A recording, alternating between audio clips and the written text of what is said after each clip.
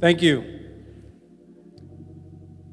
We are here today to celebrate this sad, joyous occasion and to extend love to the family and give love to the family, because that is what Congressman Conyers would want.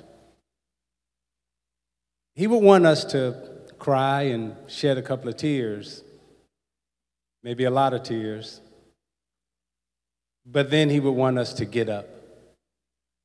He would want us to get up and keep moving forward and keep living the life that he fought so hard for us to have.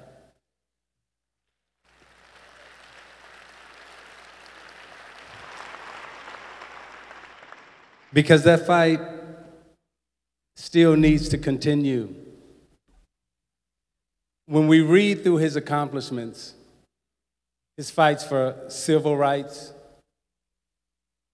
his fight for equal rights, his fight to uplift us out of poverty and be a part of this U.S. Constitution. He fought every single day for someone else. He didn't fight for himself, but he fought every single day for you and I. And I thank his family for so many days and nights that he was away from home, when he couldn't be home for dinner, or he couldn't be home to go to the baseball game or the basketball game, but he always watched the Pistons play. But I thank the family for letting him make those sacrifices for us. We were his family, and we still are his family.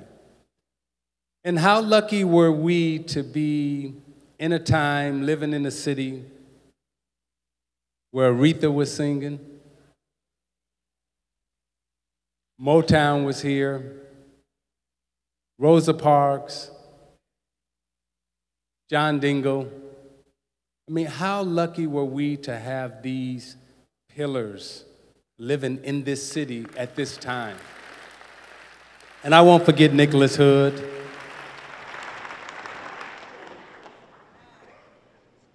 I was talking to Governor Blanchard, and it reminded me of, again, not only the luck that we had in this city, but I can't think of one city or two cities, Chicago and Detroit, that has truly changed the world from an arts, music, political standpoint, manufacturing, economy, all those things that he fought for. Guess what? They happened. And we thank the congressman for that. And we thank the family for that. And truly, God bless you. The love that extended to the congressman, it is also extended to you. And we will bathe and shower you in love on this day and this day forward. Thank you. Keep smiling. And the big homie's going home.